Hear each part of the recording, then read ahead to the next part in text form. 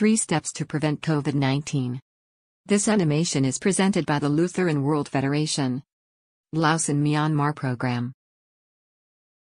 Let me explain what is COVID-19. COVID-19 is a respiratory disease caused by a coronavirus, SARS-CoV-2, that started infecting people in 2019. Because it was only recently discovered, scientists are still learning about it. So, it is important to keep up to date with new knowledge. It is important to be aware of asymptomatic spread. According to US CDC, over 50% of infections occur from people that don't have symptoms. The WHO says we are most infectious 1 to 2 days before having any symptoms at all. Everyone can get infected and spread the virus. Some people are at higher risk for severe illness, including the elderly, obese, pregnant women, smokers, and people with health conditions. Young and healthy people must avoid bringing the virus into the home. Viruses like SARS-CoV-2 evolved to avoid immune responses. Delta variant can produce 1,000 times more virus in our respiratory system and spreads through the air 2 to 3 times easier than the original virus. It is important to make informed choices. Information shared on social media can be misleading.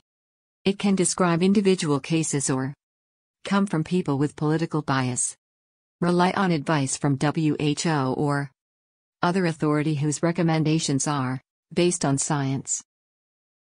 Let's talk about how the virus spreads. The virus spreads from an infected person's mouth or nose in small liquid droplets when they cough, sneeze, speak, sing, or breathe normally. We emit more virus when we sneeze, cough, shout, sing, or breathe heavily during exercise. First, the virus is mostly spread through the air from one infected person to other people less than 1 to 2 meters away. It is short range. Droplets and aerosols can go directly into the eyes, nose, or mouth of someone else, or they can be inhaled when we breathe. Second, the virus is also spread through the air from one infected person to other people further away. It is long range. The virus can also spread in poorly ventilated and/or crowded indoor settings, where people tend to spend longer periods of time. Finally, people may also become infected by touching surfaces that have been contaminated by the virus, then touching their eyes, nose or mouth without cleaning their hands. Of the 200 million cases worldwide, most were spread through the air. Just a few came from touching people or contaminated surfaces. The most effective way to avoid catching the virus is to avoid breathing the same air as someone else. Masks filter viruses from the air we breathe. There are 2 key reasons. The first reason is source control. Masks filter the air that we exhale to prevent transmission to others. Second reason is filtration for personal protection. Masks help reduce the amount of virus we inhale. This reduces the chance of being infected, or we won't get as sick. Make sure your mask fits tightly to your mouth and nose without air leaking out. Pinch the wire at the top of your nose to stop air leakage. Don't use a mask with a valve, because unfiltered air passes through. Improve filtering by wearing 2 masks on top of each other. For a tight fit, attach a hair clip behind your head that pulls the air loops tightly back. A 3-layer cotton face mask with nose pinch can work, as well as disposable medical masks. It is important to properly wear a face mask whenever outside the home where you live, even when visiting relatives, co-workers, or friends who appear healthy. If you have symptoms, wear a mask all the time, both at home and outside. Carefully wash your mask with soap or dispose used masks. Wash your hands carefully with soap. Here I like to share with you 3 steps to prevent COVID-19. First, get vaccinated. Second, practice risk avoidance behavior. Finally, practice risk reduction behavior.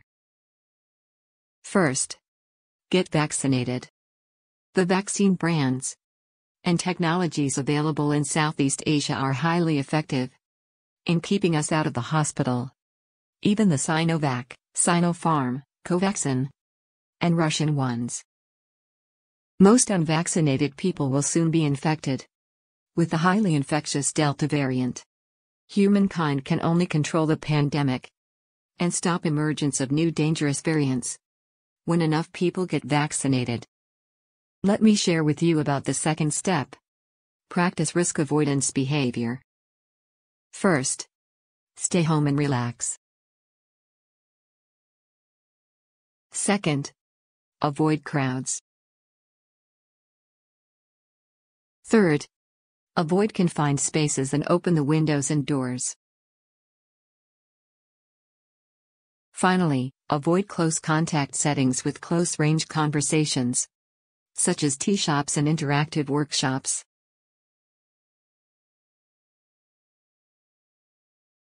Let me share with you about the third step. Practice risk reduction behavior.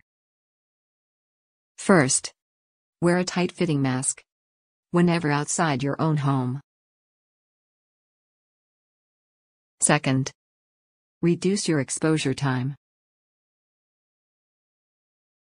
Third, stay more than 6 feet away from others. Finally, wash your hands with soap, especially after touching frequently touched surfaces. Combine these 3 prevention methods. Get vaccinated, practice risk avoidance behavior, and practice risk reduction behavior. For example, if you have to go outside, plan your trip carefully to avoid exposure to the virus. In terms of location, open-air spaces are safer than enclosed spaces. In terms of proximity, further away from others is safer than close together, and shorter time periods with others are safer. And don't forget to wear a face mask outside and wash your hands when you get home. So what to do if you have symptoms? First, everyone in your house should wear a face mask and wash hands often. Second, sleep and stay in a separate room and open the windows. Third, stay hydrated, eat well, get plenty of sleep. Fourth, check your oxygen levels. Seek medical advice if below 94%. Finally, lie on your stomach or side if you have trouble breathing. COVID-19 is preventable. Be a family hero by working together as a household to keep the virus out.